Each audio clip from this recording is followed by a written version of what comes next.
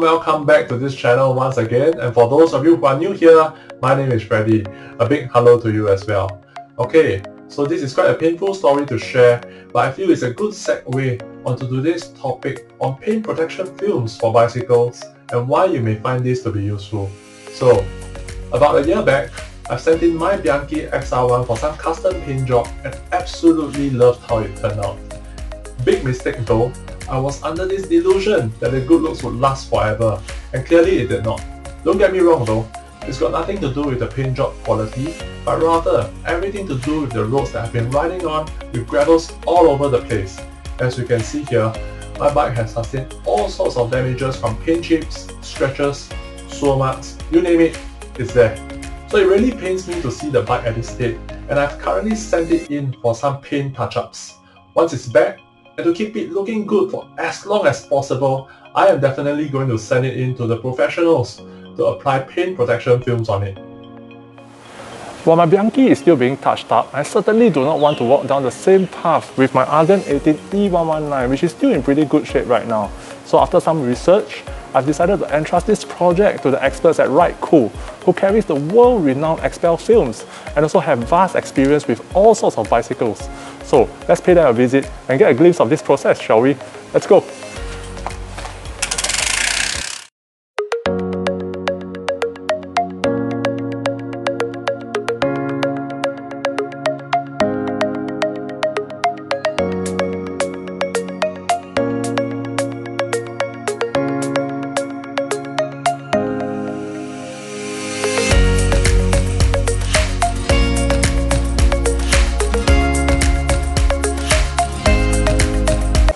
Okay, so I have here with me the team in Rikecool who are kind enough to spend some time with me to answer some of the questions you may have before engaging them for the paint protection film services for your bicycles. So, I have here with me Keen and Eileen from Rikecool. Would you like to say hi to the folks? Hello. Hello. Hi everyone. Okay, so they are going to walk us through the whole process later and it's going to be captured on camera. So I probably won't cover that in this segment. Perhaps one of the burning questions I had before engaging them was whether there is a need for me to send the bike to a mechanic to strip it down to the frame level before sending it in. Can you take us through? Yeah, no, you do have to strip down your bike. Oh, okay. So it's pretty convenient, I guess, if you don't have to strip down your bike and you just send it in because it can save a lot of time, money and hassle. Yes, that's right. Yes. And the expert will help you on that later. Okay. So, we just send the bike in and Keen here is going to navigate through all the weird corners, nooks and crannies and all that to make sure that a good job is being done. Okay, that's pretty reasonable. So I think the next question everyone will be interested to know is that how long will this whole process take?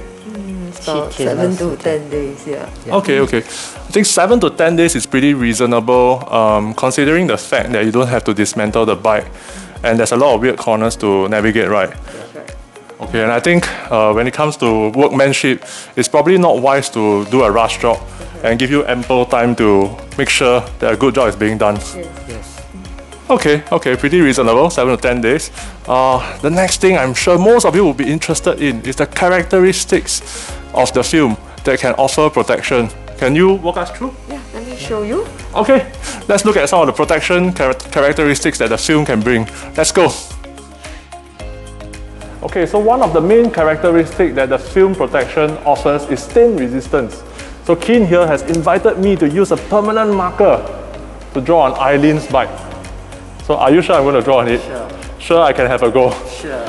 Okay, I'm not going to be responsible for anything. A little bit worried, but I'll have a go.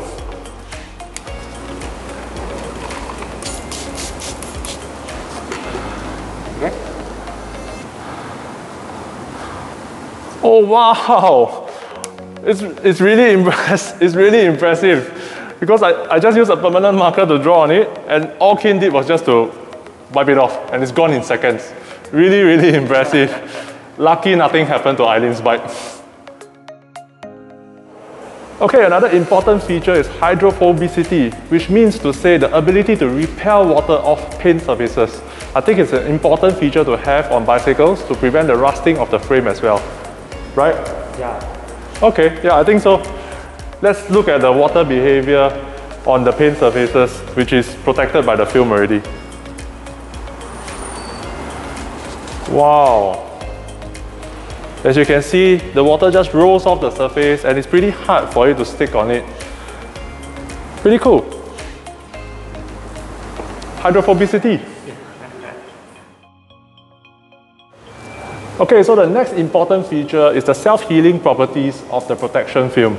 Keen here has invited me once again to do something really dangerous to Eileen's bike, which is to use a steel brush to scratch the surface, and subsequently he will just demonstrate the self-healing properties of the film. Again, are you sure? Yeah, sure. Sure? Yeah, sure. Sure.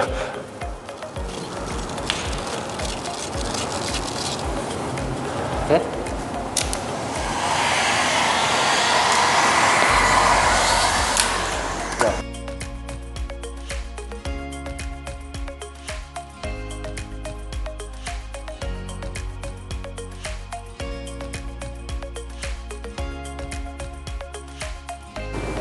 Wow, really impressive again. Once again, this film has never failed me through these 3 components.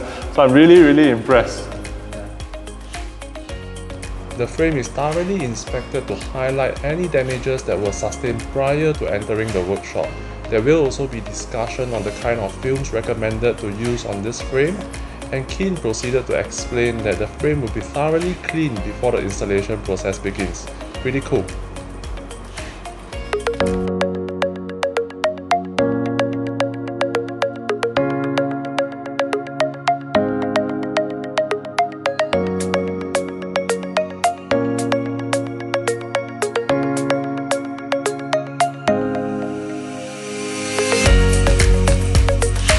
So I have seen a few wrap installations where the installer would simply lay the film over the items and manually cut it to shape. I'm not sure how precise it will be, but what impresses me here at Rikecool is that they have their own proprietary method to have the bike measured up to a high precision, which is not convenient to be shared on screen, and have it digitally plotted and cut by this device over here to a high level of precision. So this is my film being cut right over here for my bike. Excited to see how it turns out.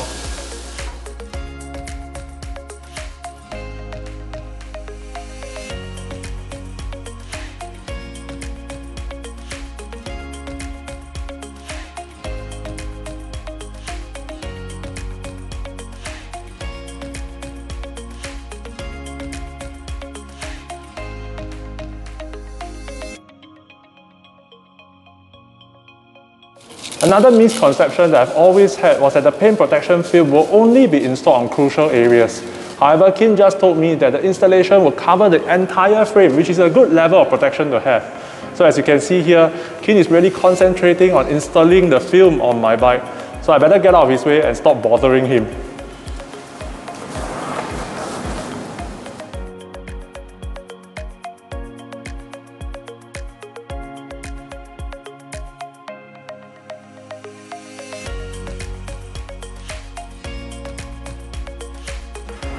Okay, the wait is finally over. Today is bike collection day from the paint protection film installation process. There are a few things that I really like. Firstly, I have a deep appreciation for their workmanship, such that if you don't know where to look, you can't really find the seams, so it's pretty seamless in that sense. Secondly, I think the whole installation process has been very convenient and well thought out. I especially like the fact that I do not have to dismantle the bike before sending it in, so that's a big plus for me. Thirdly, and most importantly, it's the peace of mind that I have from now onwards to ride on roads full of gravels. So it's been a while since I rode this, going out for a ride now. See you!